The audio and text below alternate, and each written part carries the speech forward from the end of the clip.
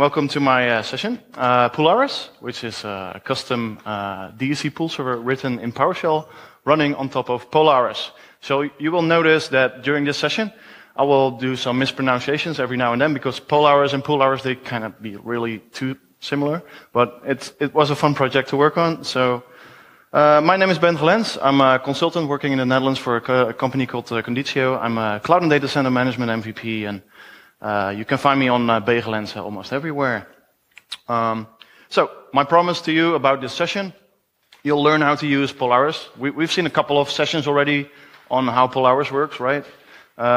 Just going to reintroduce a little bit of the basics, but I'm going to transition that into pull server routes really fast. You'll be able to use Polaris to run a pull server wherever you want. So Windows Client, Windows Server, Linux, macOS, whatever. Everything is cross-platform, so you can do whatever you want. So the agenda, we talk a little bit about existing pull servers. We talk a little bit about the DSC PM. Anybody knows the DSC PM? Right, so let's address it then. Demo.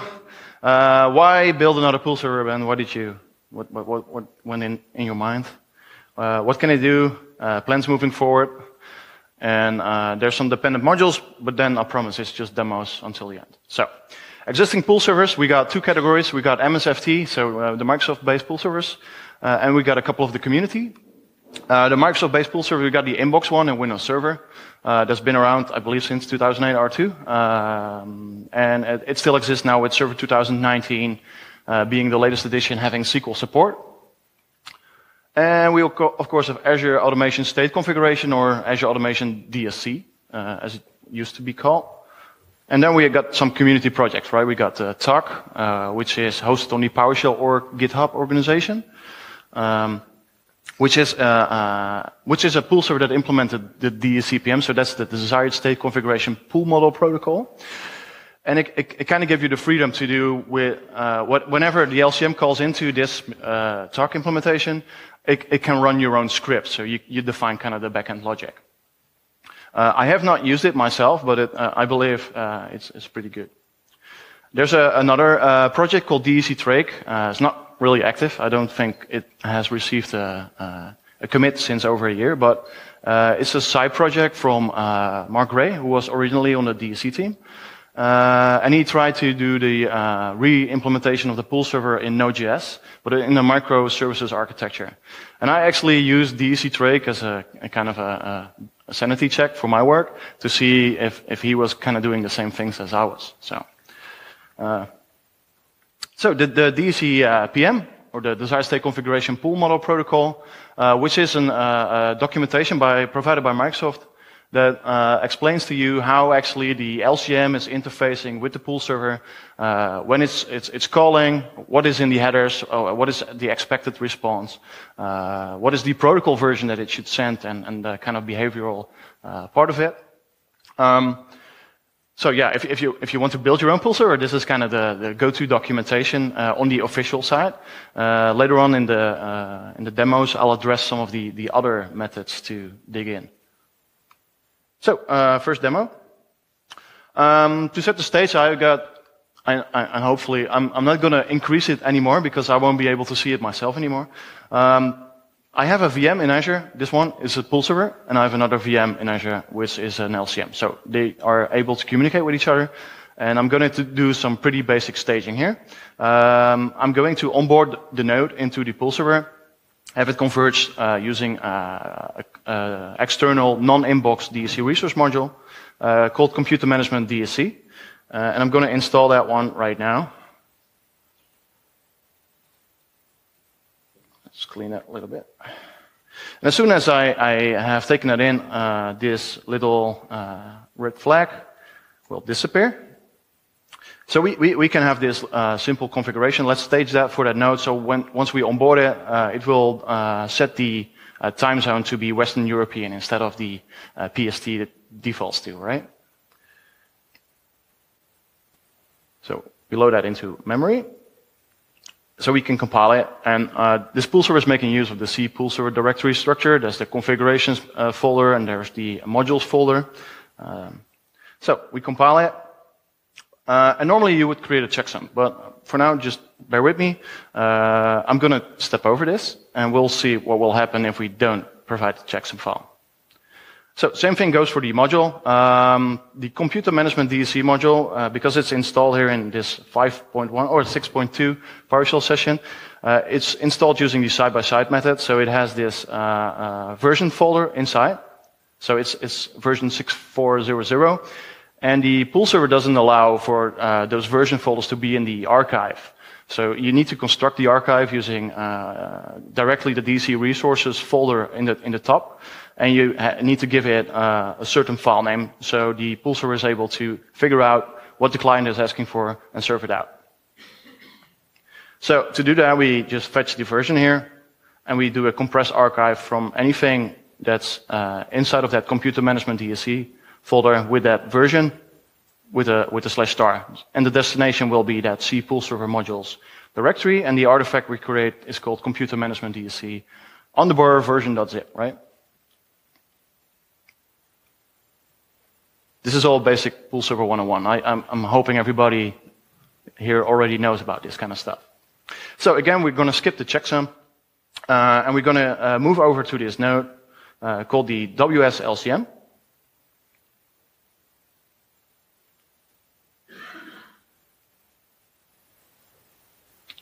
And that worked, so demo gods are with me. Don't blame me up. So I got this meta configuration here, which will onboard this LCM. And those of you who are using Pull Servers will notice something off. We are onboarding into this WS Pull server on port 8080, but we specify a route call API. So that's something you normally don't see, right? We're using an empty grid, an unsecure connection, demo purposes, fine. And we're specifying that the base config will kind of be the bootstrap configuration name for this LCM. So as soon as it's on board, it onboards, it's able to pull down this configuration. And we also do reporting, so that's also something we want to do. Let's create that MetaMoth and onboard that machine.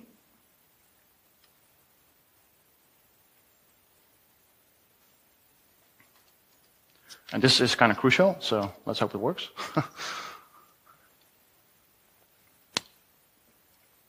Yay, so we did a registration for the configuration repository, and we did a registration for the report repository. So both are served by the same Pull Server. And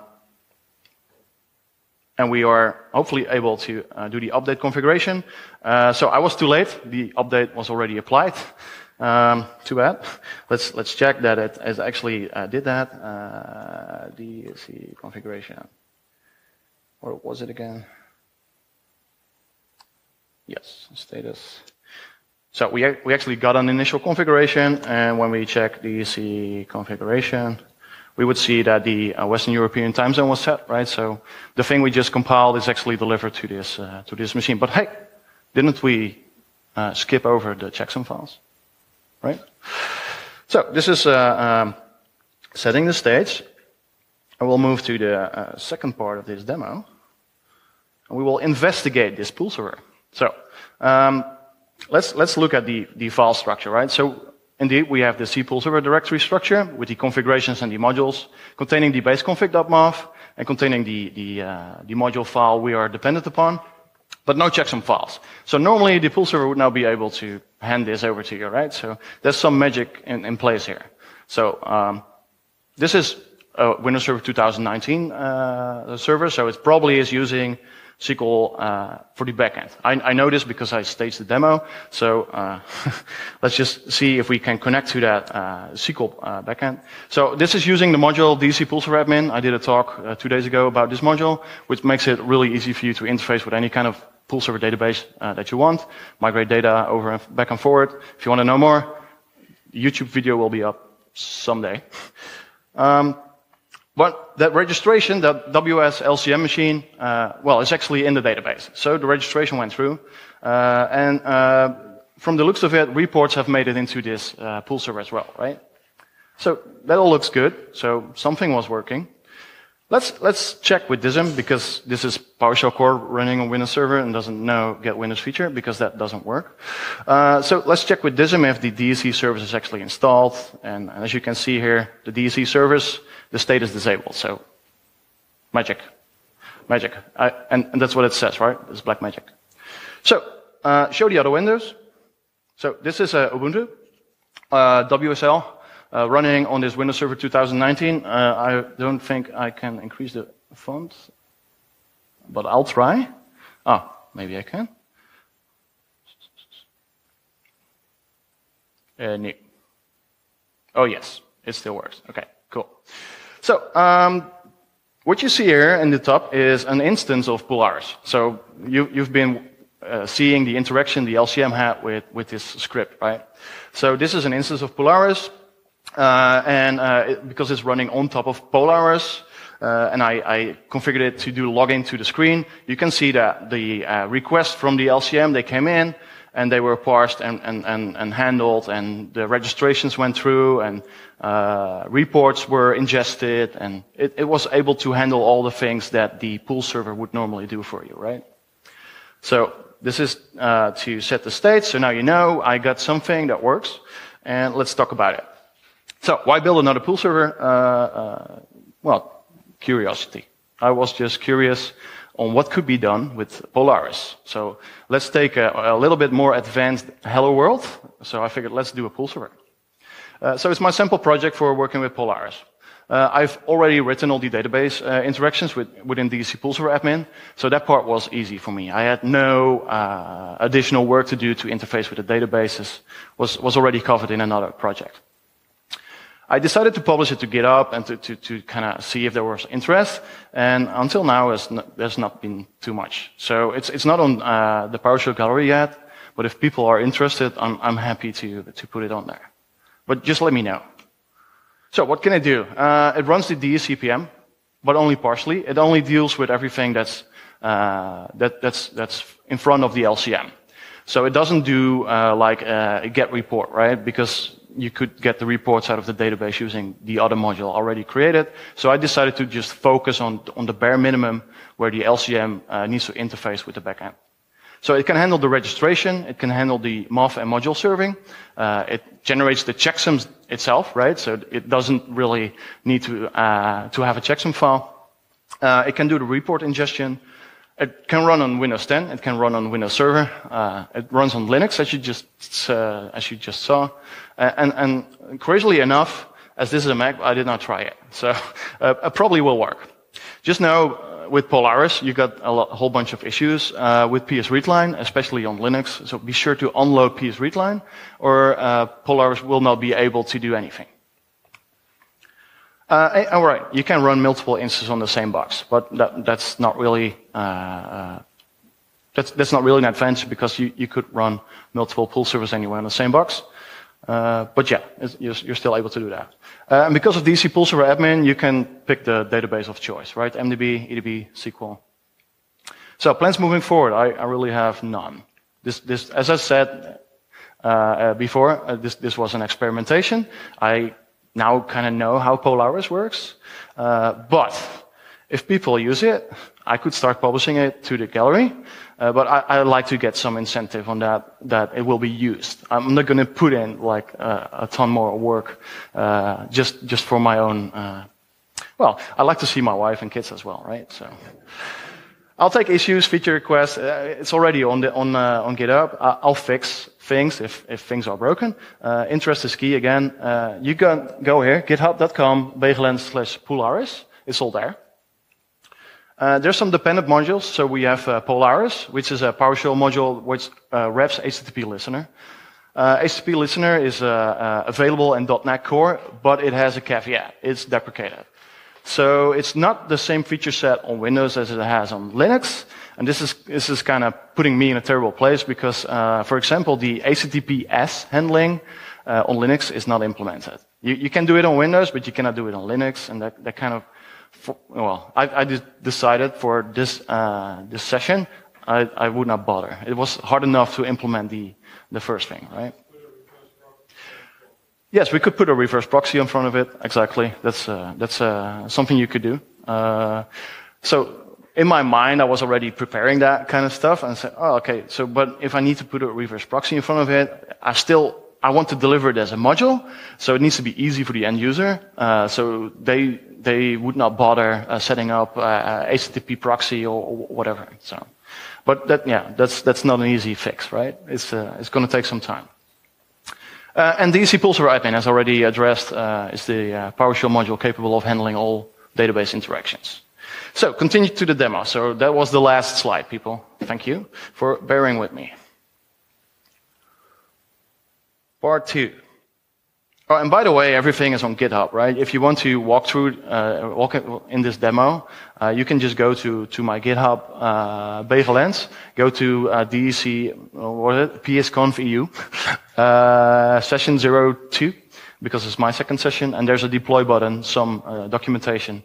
You can deploy this thing yourself and just see how everything works. So, how does Polaris works?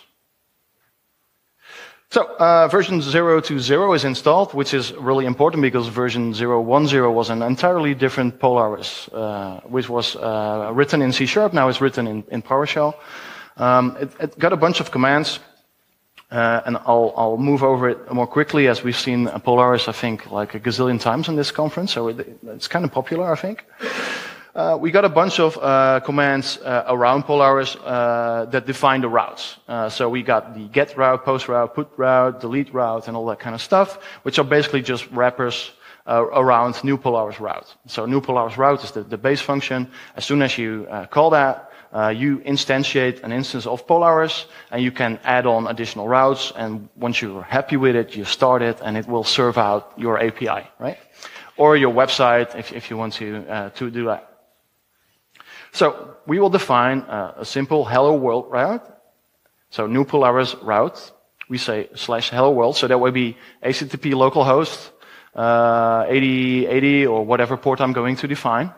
Give it the method get. So I could have shortened this with the new Polaris get route, but I decided to do the original one, and pass it in a script block. So in everything within the script block, that will be get executed as soon as that endpoint will get hit.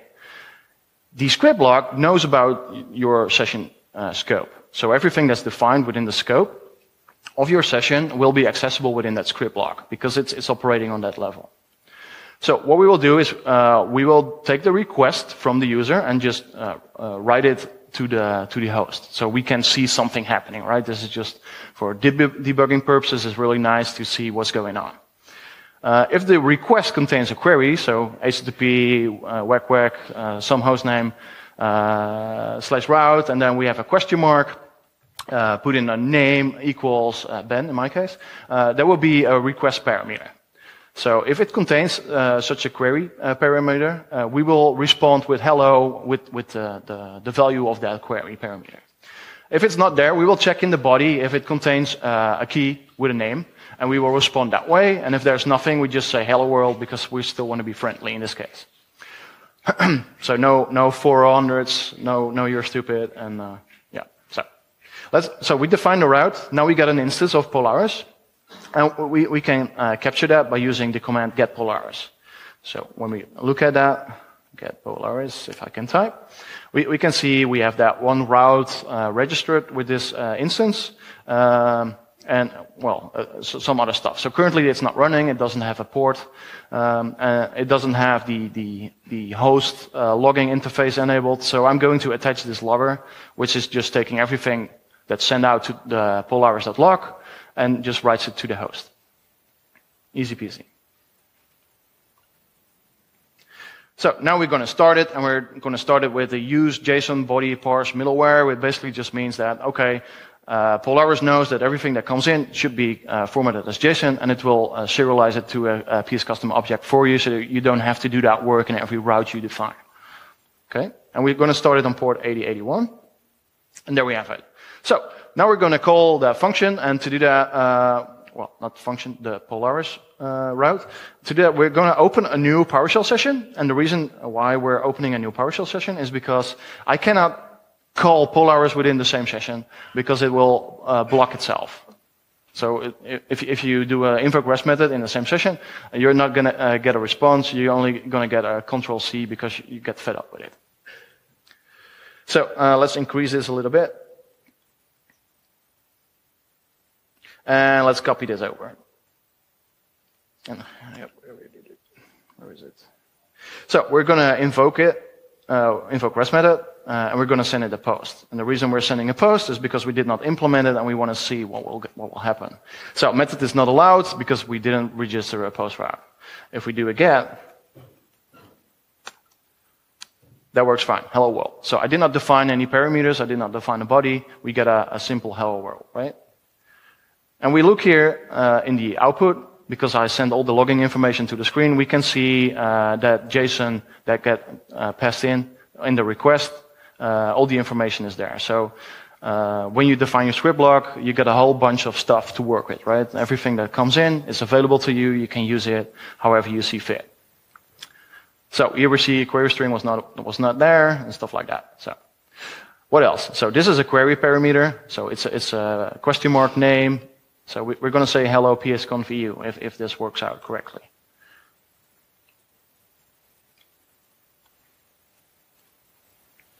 And it just occurred to me, I did not change the send. So you got to signal me if the time is up. Because I did not... No, sure, but I did not change it. So I'm unaware of how far I'm... So anyways, hello psconf.eu. So this is expected, right? So we got the query parameter and we were able to send a response with the value of that. So another thing we could do is specify the body, as I already told you. So this is psconf.eu 2019 exclamation mark, just to make it a little bit standing out. We're converting that to JSON and we're going to specify the content type to be application JSON. Let's do it like that. Hopefully, no. So try using a Mac keyboard in an RDP session. So that works. Cool. And there we have it. So hello psconf.eu 2019. So that kind of route within my script block works as well, right?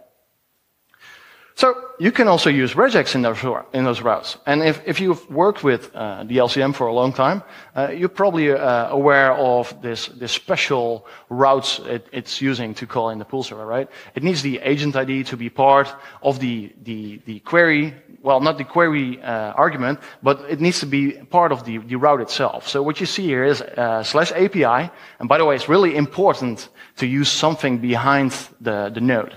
If you just specify nodes right after the HTTP localhost /nodes, and you say to the LCM, I want to register both configuration repository and a reporting repository, it will persist something. It's calling a cache in JSON locally on disk, and it will not be able to figure out which one it's calling anymore, and it will just throw a terminating exception with an unhandled error. So be sure to have one thing in between. So API, call it Ben, is fine as well, just something. Or else everything will break down.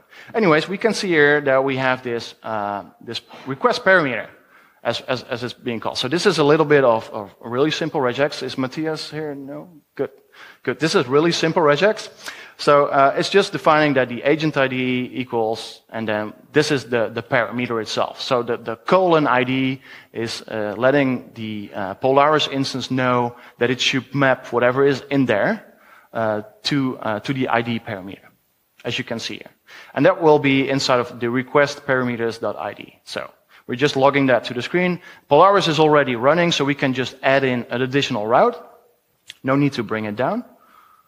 We now extended that Polaris instance, and we can call it, but don't forget to call it from the other instance. Like that. Let's see. Yes. So if this works out, I should get a response in the logging that I got a call from that agent ID. So it was able to extract that GUID and made it available to that parameter. So that's kind of Polaris 101. I'm going to kill it now, and we'll move over to the next part of the demo. So, how do you figure out how this LCM protocol is actually implemented? Well, I kind of talked about it a little bit in the slides already. You got the DSCPM, so the Desired State Configuration Pull Model Protocol, which is the go-to document if you want to do everything in the official way, right? So that's where it states that this is in the header, this is in the body, in this certain scenario. But yeah, it turns out that reading from libraries is also an option. So you could use some tools to peek into something that's in the box. You could also put some fiddler in between. So I'm kind of liking that fiddler is able to intercept, like, you can proxy anything into fiddler and it will be able to decode if you're using HTTPS or something. But if you're doing HTTP, it's even simpler. You can see the requests and the response in a nice communication way. And you can basically, it's like laying a puzzle, right? It's really easy to work that puzzle out. Look at Drake. It's an open source example, which is written in a really easy way. So Node.js is not hard to read, and a lot of trial and error. So just observe behavior. I've observed a lot of errors, which I could not explain. And well, sometimes you just keep trying and you trip over the solution, and then you figure out what the problem was. So what we're going to do now is we're going to hook up that DSC Pull Server admin module I was referring to for a couple of times now. And we're going to try and set up a registration endpoint using database interaction on the Pull Server. So on the Pull Server database. So let's create a connection to the SQL Server. And because this connection is defined within my session, within my scope, this will be available within that script block I'm defining within this host, right? So just to see, we still have that node available, so WSLCM is there, so we can interface with it. And now what we'll do is we will create a registration route. So this is a simplified version of the registration. And what you can see here is that, again, we handle that API/nodes agent ID equals, and then the request parameter. And then we have this script block. We do some logging again, just sending out stuff. We'll check if the protocol version is equal to 2.0. We are only handling Windows Server 2012 plus or WMF5 plus LCMs here. So they are sending in a protocol version of 2.0. If they don't send it, we're just going to throw an error and basically saying that's not what we expected, right? If that actually was okay, then we're going to execute this little piece, and we're going to say, okay, the request parameters ID is the agent ID, and we're going to look for the agent ID to be part of the database already. If it's there already, then we have an update. And an update could occur if you generate a new MetaMath, for example, to create a new configuration name for your node. You do a re-registration. So this is a possible scenario, right? And you're going to override the configuration names. You're going to override the existing registration. So you're going to end up within the set DSC Pull Server admin registration command. But if the node does not exist, it's going to do a new. So this is the first time the Pull Server sees the LCM. And then we will say, okay, 204, no content. When you read the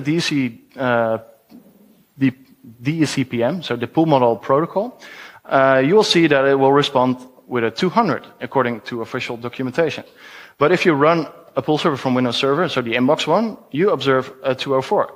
So I kind of decided to follow by example instead of by documentation, and try to reproduce the thing that's inbox, right? It works with 200 as well, but I don't know, because the inbox Pull Server does a 204. I kind of figured that's probably the best way to go. So let's load this thing into memory. Now we got the instance of Polaris, and let's again attach a logger.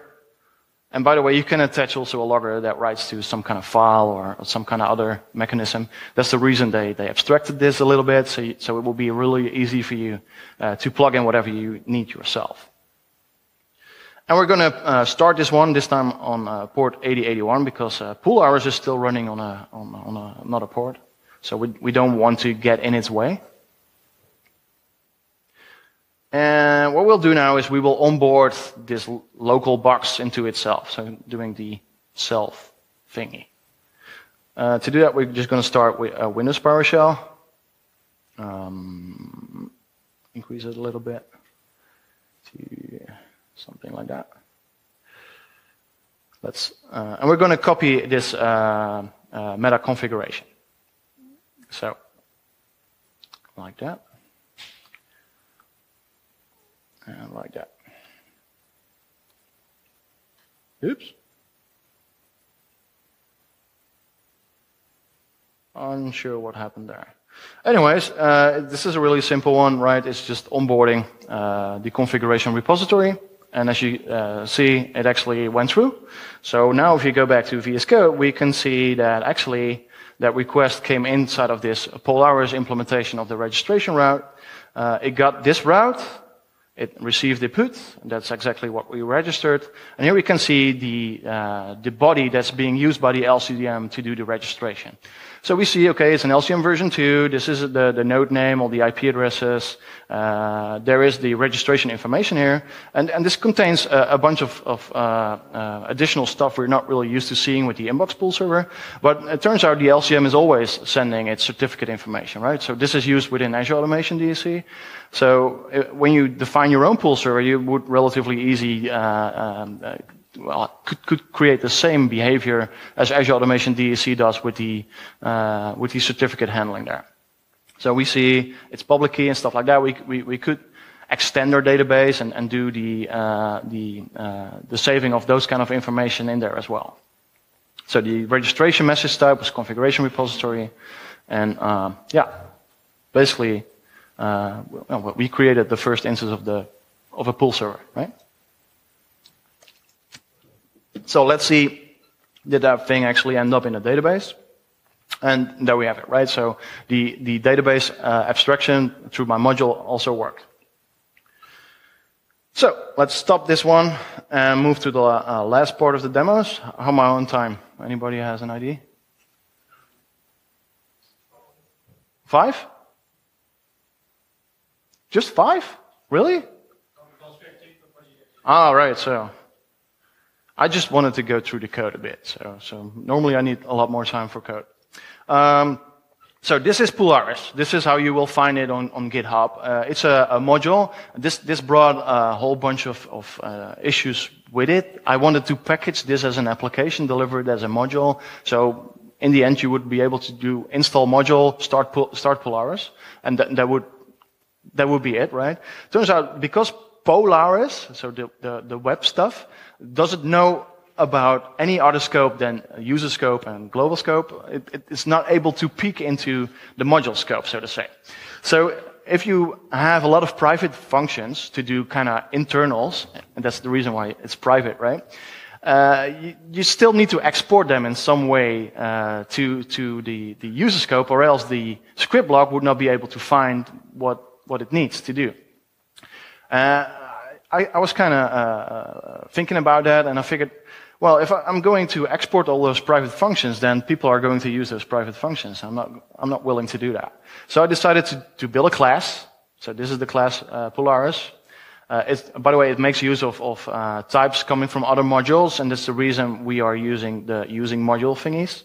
So we have those classes available to us within that module. And basically, we see here a lot of which would be private functions, which are now hidden methods within this class. And then there is a get Pullaris function, which is public and is useful for the end user, which gets called in all the script blocks of Polaris as well. So it's able to have something that's stored in module scope, be pulled down for use inside of the scope that the script block is running in. So yeah, we see a lot of stuff like test client registration key. So this is if you use a registration key, it gets hashed in a certain way, and you need to decode it to be able to validate that the GUIDs are matching. So that's in there. We see things like set header. So like 99.9 times of the times you're talking with the LCM, you're using the same header. So it makes sense to build a function for that, right? That kind of stuff. Is the client valid? Because once the client has done its registration, all the other routes are just checking if the agent is actually in the database. If it's not, then it shouldn't be talking to it. So that's a 404 or a 400 or something like that. So that's the class, which is basically the heart of that system. So if you look here, oh, right. So the niceties of. So we got get Polaris. Get Polaris returns the instantiated object of Polaris, which is stored in module scope as a variable, right? So it will take that in. So if we do, oops, and because PS readline is unloaded, or else it would be locking. This is terrible typing. Get Polaris, get member. So when you look at it, normally you don't see any of those hidden methods. So somebody needs to really go and look for it to see all those things. Oh, we had a new report. Cool. Get Polaris, get member force, and now you're able to see that. Test client header method, test client registration key method. So, but I'm figuring because they're hidden, people need to really dig into it before they find it. They're probably not going to use it like this. So this is a compromise, but it makes it possible for me to deliver something that doesn't expose too much UX, which the user couldn't use anyways. So what else is in there? A more fully featured version of the registration route. So I decided to do is just define a bunch of script blocks, and then within the start Pullaris function, basically just do a loop over all the script blocks and register them with the correct routes. So here you can see get Pullaris, which I also ran with the public implementation, is run inside of that script block. It takes it locally, and now we have it available. So we can say Pullaris, test client header, we have that method there. And here is, this is why it's a little bit more expanded, because in certain situations, so if it's not a configuration registration, but a report registration, for example, you actually cannot override the configuration names. This is not expected. There's a whole bunch more. What else? The action route. So this is the place where the checksums are actually validated. So we will check from the database, because the database is always leading. The LCM only communicates with the pull server in registration time what its configuration name is. From that point on, the pull server is always in charge about the configuration name. So if you change it server side, then the server side will say, okay, I'm going to look for a MOF with that new name, and I will provide you with that MOF if the checksum you are telling me is different from the checksum I know about. So it will look on disk for that file. If it finds the file, or if it does not find the file, then it says, okay, you don't have anything to do. If it does find the file, it will see if from the request, so the LCM sends it in the request, if the checksums are equal. So we check the current file checksum, and the LCM told us the last checksum version it knows about. If those are equal, we say, okay, nothing for you to do. If they are off, we're going to say, hey, you need to go and get your configuration. Something's changed. So, and then we have the configuration route, which is actually reading that file and sending it as an octet stream to the LCM. This, by the way, is one of the reasons I was not able to do this in Universal Dashboard. I also tried it there. This Universal Dashboard is built on ASP.NET Core, but it does not implement the class where I'm not really sure about the class name, but it's called Download Manager, I think, something like that. So we're not able to stream that octet stream from Universal Dashboard yet. So if you guys think maybe it's a better idea to move it to that kind of project, sure. So it's MIT licensed. You can go ahead and fork it and make it your own, and maybe bug Adam Driscoll about not implementing that class yet. So But for the rest, Universal Dashboard works awesomely. So, module route, so that's basically the same as the file route. Report route, that's just ingesting reports sent by the LCM. Actually, it turns out LCM is resending the same report multiple times, but extending the data it sends to the pull server. So you need to do some logic to see if a report already exists inside of the database. If it already exists, you need to expand the data to it. And if it does not exist, you need to create it for the first time. So here's the start Polaris. So that's the thing the user would interface with. It takes a bunch of parameters. So you need to define the pull server database connection up front. This is not handled within Polaris because, well, just additional complexity is not necessary. You give it a configuration directory, a module directory, a certain amount of GUIDs you want to be valid for authorization. And it will instantiate an object of that class. We'll start Polaris. And then it will just iterate over all those routes and add it to the Polaris instance, as you can see here. And it will then give you back the instance itself. What else? We got stop, of course, and we got get. So, and that basically is it. So to summarize, before we go to the questions, and I hope there are questions. Pullaris is built on Polaris and DC Pull Server Admin. It's an experiment. It turns out to be working just fine. Since Polaris and Pull Server Admin are explat, so is Pullaris, so you can run it anywhere. It's easy to fork, make it your own, contribute. It's all written in PowerShell, so no C#, no magic. You can just, well, extend it if you like. So, questions? I got a question.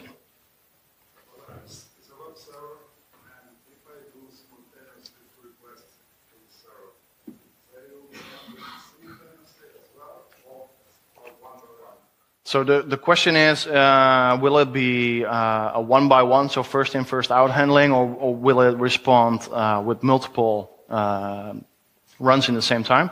I don't think threading is implemented in Polaris. I'm not 100% sure, but I think it's just a first in, first out. So it will probably block the second LCM coming in when the first LCM is handling. It will block it until it's open. So if it's within the TCP timeout window, then everything will just work. But this will probably not scale too well. I wouldn't suggest putting 1,000 nodes on top of this script. Other question? So, does the current implementation support HTTPS? So the question is, does it support HTTPS? So small modification and you get it working on Windows. If you want to run that on Linux, then no. Then you need to do some additional work, like put Apache in front of it or whatever. Yeah. More questions? Bruce? When you were looking at there's an API that doesn't take a script block and bind it to a second or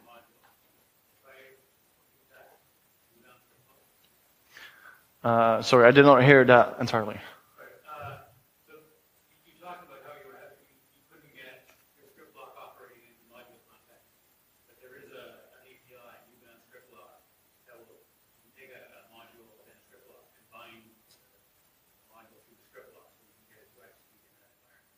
Yes.